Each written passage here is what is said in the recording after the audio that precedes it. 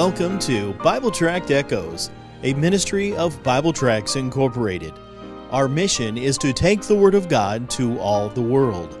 Our Bible teacher today is the Director of Bible Tracts Incorporated, Pastor Mark Smith.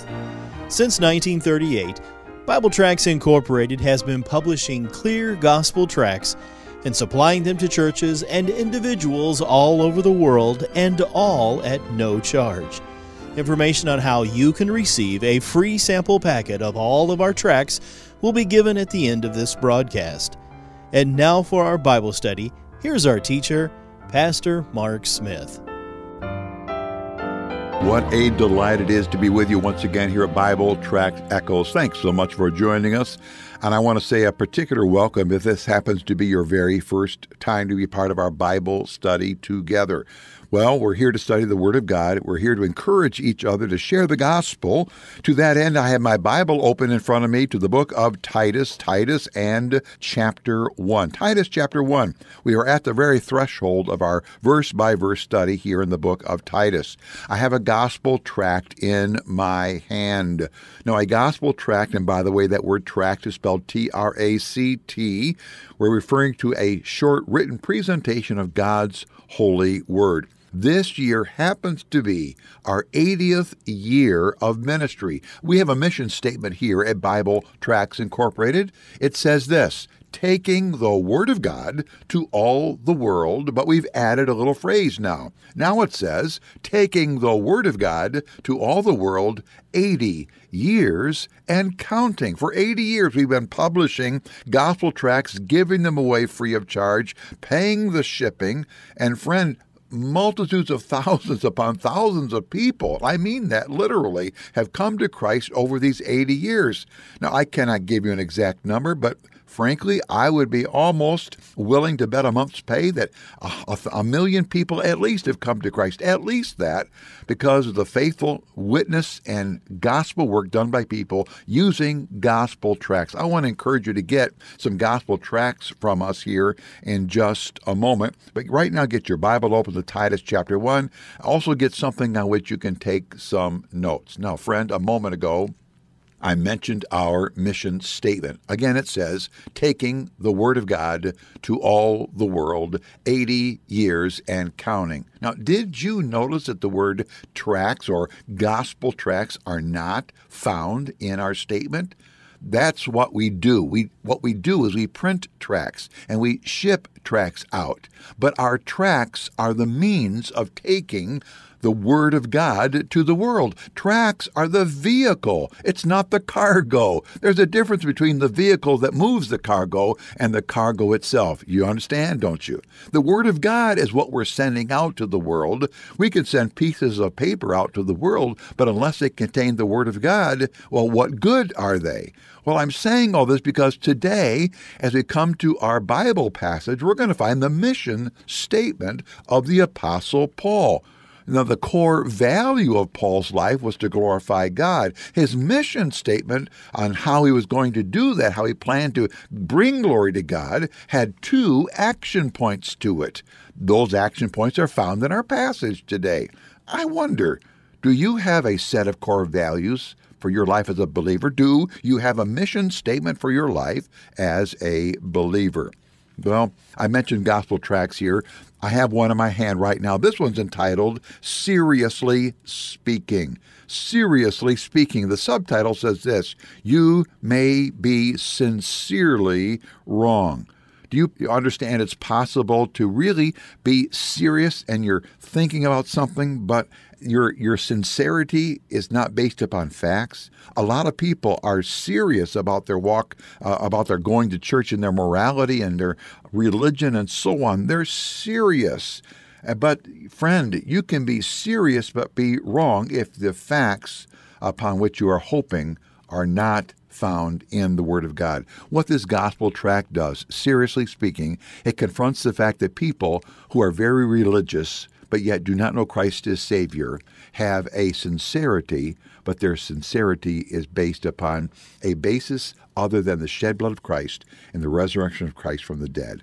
Here's a great gospel tool to clearly explain God's plan of salvation. Seriously speaking, it's just one of over 40 tracts in a sample packet. We'll be glad to send you free of charge if you will contact us. Now, at the end of the program, my announcer will give you 3 ways by which you can give to us your name and your mailing address. Please be ready for that. Or you can just go to our website. Our web address is BibleTractsInc.org. Give us your name and address. We'll be glad to send that to you absolutely free of charge.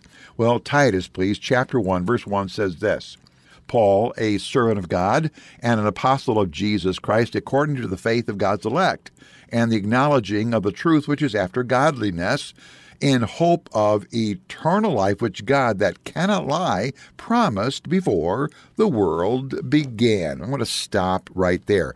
Now, I am really struck by the length of the introduction to Titus. I read verses 1 and 2. It actually goes through verse 4. As you know, I hope, that the Apostle Paul was the human penman of 13 different New Testament books. Almost all of them have much longer, or are much longer than Titus by the number of verses in them. Yet, they have far less space given to introducing the topic of each of the books. I'm going to talk here for a moment about my measuring tool. When I talk about the length of the introduction here, I'm referring to the percentage of the number of verses in each of the books that are used in the introduction. Normally, when Paul gives an introduction to the books, whether it's Romans or 1st or 2nd Corinthians or whatever, normally 1 to 2% of each of the books is given over to identifying who the author is and who is receiving this book. Titus, though, uses 8% of the book. 8%.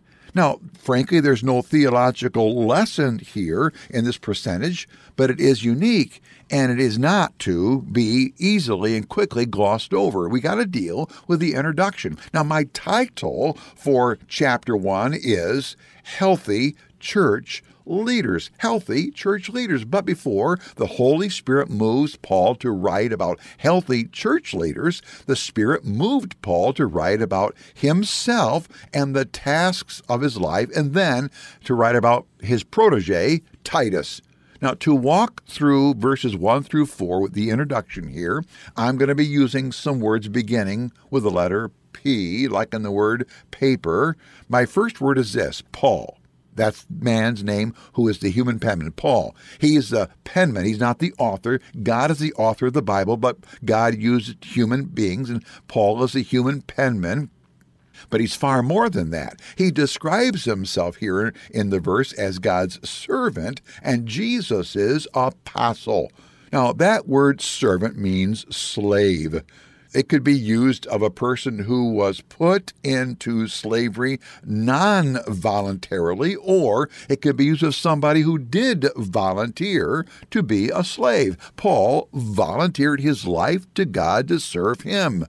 At the core of this word servant is the idea of being in bondage. You're being tied to another. Paul volunteered to tie his life to the God who has saved his soul from hell. Now, you already know the other word, apostle. You probably know that it means sent one or sent out one. The one who sends you out is the one who tells you first where to go, and secondly, what to say when you get there. Perhaps you remember these words from the book of 1 Corinthians, which say, "Ye are not your own, you are bought with a price." Well, those were not words just to say to other people. These words actually were things that Paul, the apostle, lived out day by day. So word number 1 is the word Paul. My second word is the word appointment. Yeah, I realize that the word begins with the letter A, but the letter P gets right in there, so I'm using it. The word appointment, still based here on verse 1.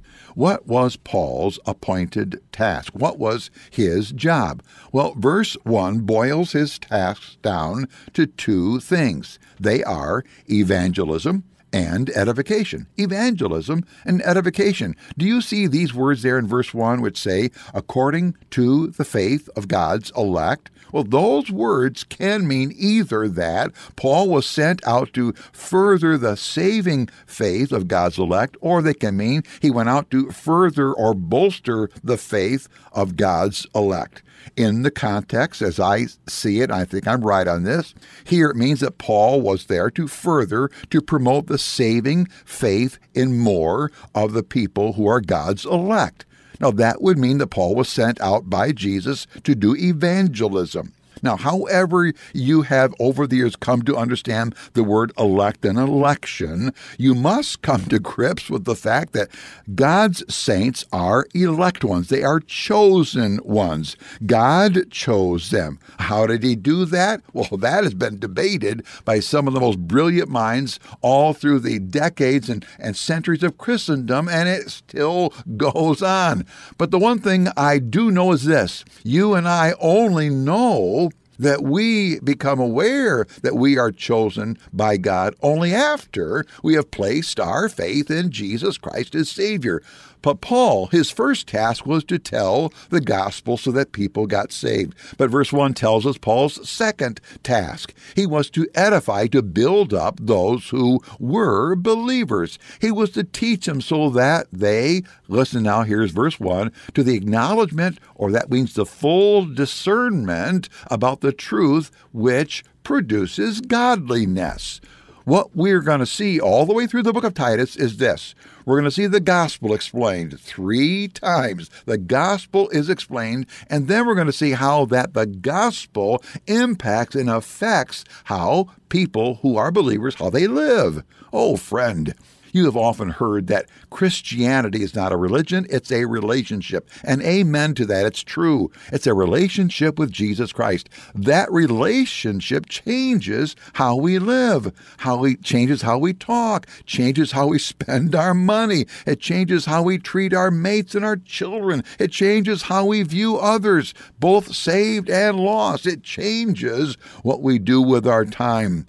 I recently said in the broadcast that our daughter, Sarah, got married in September, and she was a single gal, and at 32, she got married. Well, guess what? She married a godly, powerful man of God. He had been single, and he was 35, and all of a sudden, these 2 lives that were lived singly, now were married, and their relationship changed how they live. Well, friend, if you come to know Jesus Christ as Savior, just as when my daughter got married and her this relationship changed how she lived, how she spent her money, how she spent her time, and so on, do you not think it could be any less when a person is genuinely born again? It's going to change how they live. It's going to change how they talk, how they spend their money. It's going to change how we treat our family members.